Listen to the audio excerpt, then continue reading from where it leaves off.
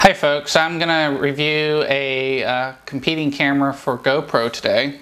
So I ordered this Apeman A66 Action Camera on Amazon. It was $39.99 and it includes a boatload of accessories. So my close-up footage on this video was shot with one. And one of my problems with my GoPros is I shoot for an hour and they're dead and they have to go charge for a couple hours. So this one has removable batteries, and so I bought a pair of batteries with a charger for $12, all of which shipped in 2 days from Amazon through Fulfillment by Amazon. So let's get started with the charger. This is a Apeman B1502 battery pack, and we'll just use a pair of pliers to break the seal and get in here. It's reasonably well packaged. They're using some kind of foam.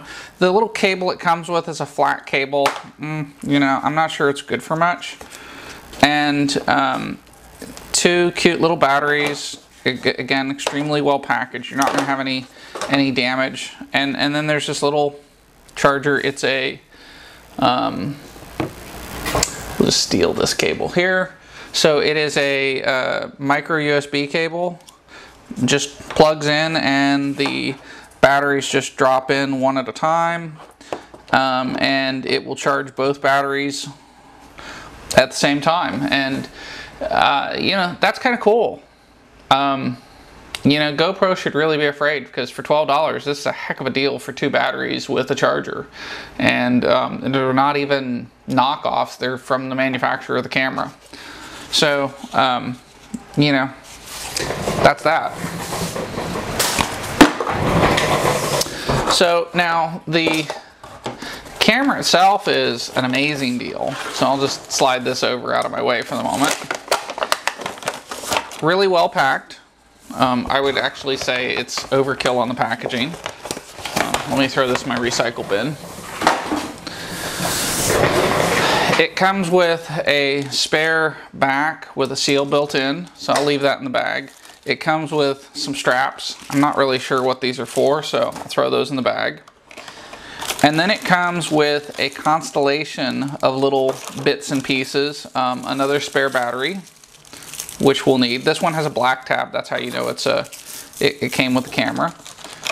Mounts, and more mounts. Some replacement tape. Some zip ties. So we'll take the zip ties out of their plastic packaging. A little wipe down cloth. An owner's manual in 6 languages. More mounts. And then you've got the camera itself, which has a mount attached to it. So again, I'll recycle.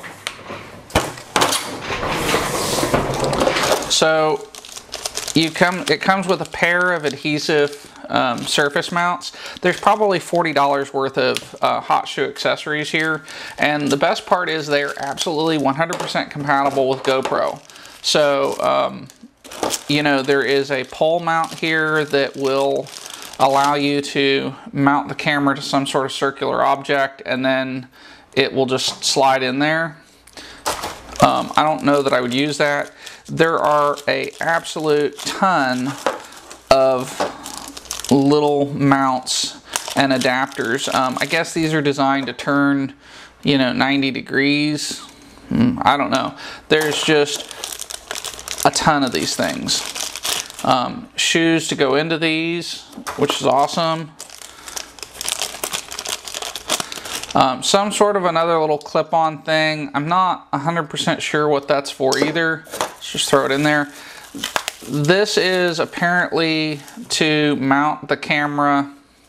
So what I figured out is it goes with this part here, and these are 2 mounts. So one of these, that's a shoe adapter, by the way, and as is this, and you could put this in, and I guess you could mount it like this at this point. And the only problem is the camera isn't very well protected in here, and this is not a very heavy-duty camera. Another mount.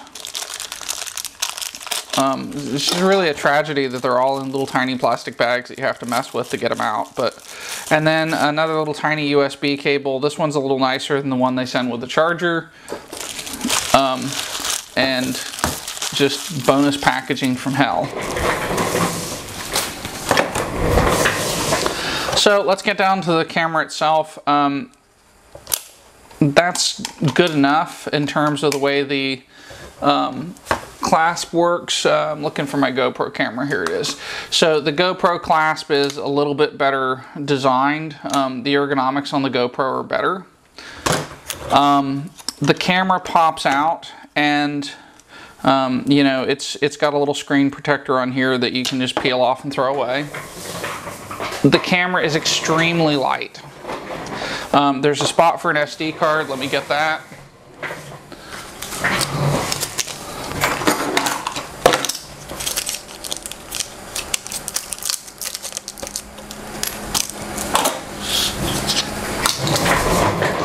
So I've got a 32 gig SD card for this camera, and that'll just slide in here. And this was a little hard to get open. I had some trouble with this, and this is,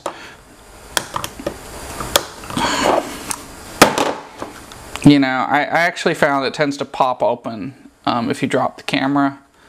Oh, and apparently there's some kind of a film on top of the lens, which is really not cool, because now that means you've got to clean the lens after you peel that off. And I didn't see that on the other one, so I'll have to take that one out of its case later. This is hard to open. This is one of my complaints with the camera, is the ergonomics leave a little bit to be desired here on this clasp. And you can see I'm really having to use two hands and really struggle with this.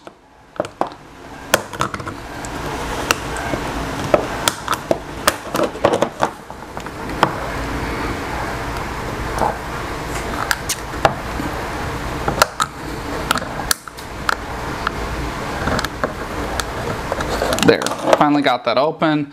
So I'll take a battery that I know is charged. It only goes in one way, if I remember right. So I don't think I can, no, you can insert it backwards, but it doesn't do anything. So we'll go ahead and put that in, and we'll put the other battery on its charger. Now, the part that I think really sucks is getting this back in here is, again, not ergonomic at all. You've got to get this in here, and then from here on out, it's not a big deal. This is relatively easy to get out once there's something under it. You know, this is not very ergonomic. In terms of the camera's functioning, you know, it's unique. GoPro has its own pain in the butt mode. You basically turn this on, and it will automatically come up in HD mode, and then you just hit the button once and it will start recording in video automatically. So in that sense, that's good. You do need to go into mode, and you need to set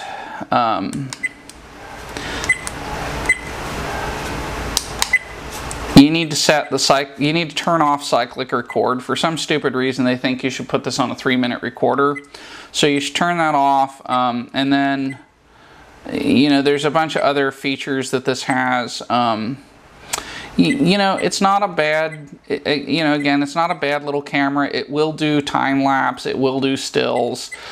This would be a fantastic first camera for a kid. You know,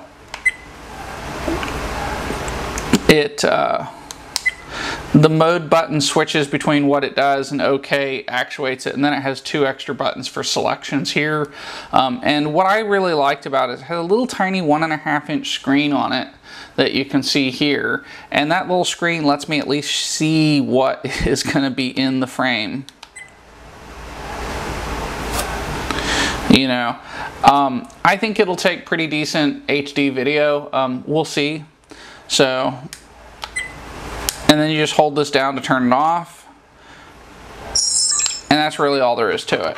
So when it's in here, it just tends to not be terribly well protected, and it has to go in. It's a little bit hard to get in here, and I'm not 100% sure what the purpose of this little mount is, other than maybe to use it like this, but you still got to pry the thing out for anything you do with it. So you know, it's just another tool, depending on what you're using this camera for. Overall, I'd give it a solid 7 as a camera, and then when you get down to what it costs, I'd give it a 10. You know, for $39.95, this is a heck of a nice deal. I don't, you know, they say it's waterproof to several hundred, or to 30 meters, and I don't believe that. I don't believe that for 20 seconds. I think that this will get dirt in it, and it will flood in a heartbeat. You know, when you compare it to, well, that's interesting. So I guess I'm overloading my charger with these things. Yeah, the charger's not happy.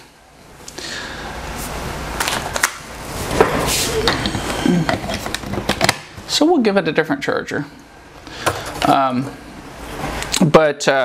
You know, I think for my purposes, for shooting more B-roll footage, it's going to be perfect, and that's actually what I bought it for. Is there's times when I want to have multiple cameras, and I don't have an easy way to accomplish that.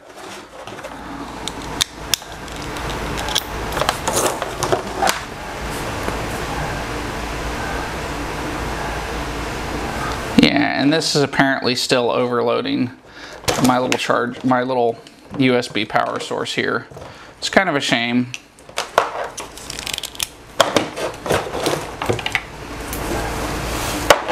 So I will have to find another way to manage that.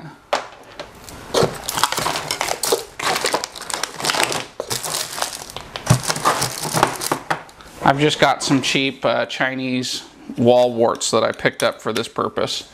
So anyway, hey, thanks for watching my video, and I hope you found it interesting and useful. I am going to do another video on GoPro faults here in just a second.